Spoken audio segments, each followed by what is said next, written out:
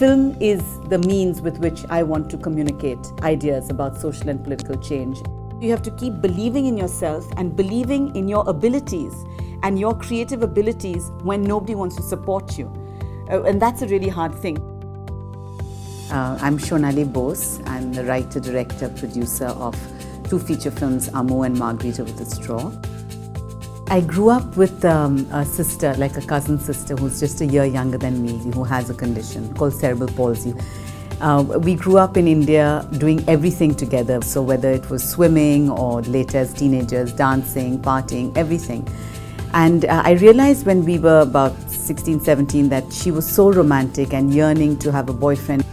But it's something I forgot about, and years passed and I went to study in America and she in London. And I was on my way back to India, stopped in London to meet her and we met in a pub. I asked her, Malini, what do you want for your 40th birthday? It's the best birthday ever. And she said, I just want to have sex.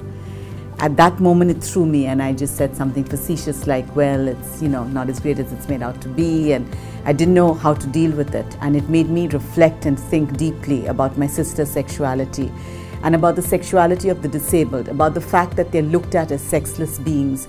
So I felt I wanted to make a film around that subject.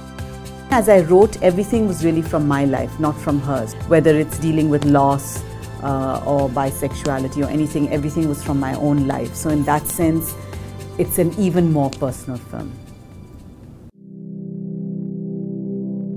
I didn't grow up wanting to be a filmmaker. I'm a political activist. I was passionate about social justice and remain so. I came to the United States to do a PhD, and it's just that at Columbia University I found that their academics were so removed from real life. So I was in political science, but if I was studying a grassroots movement in India, it was a very developmental approach to the third world. So I quit my PhD because I was disheartened by it. It was not the reason I was wanting to pursue academics. I was pursuing academics to deeper understand social change and how to bring about social change. And then, as an immigrant, you're allowed, as a student, F1 student, you're allowed to work for 1 year in America. And I was in New York and I did a job at Manhattan Cable Television. I got an internship there. They gave me this thing that every week I shot a new story, and it was a 1-minute clip, but it was on things that I cared about, like police brutality, etc., happening in the city.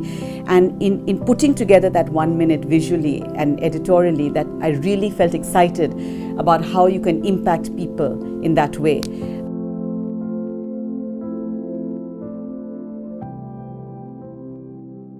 When Malini was born, so that was 1966, in India there wasn't even any school for children with cerebral palsy. At that time the word they used was spastic.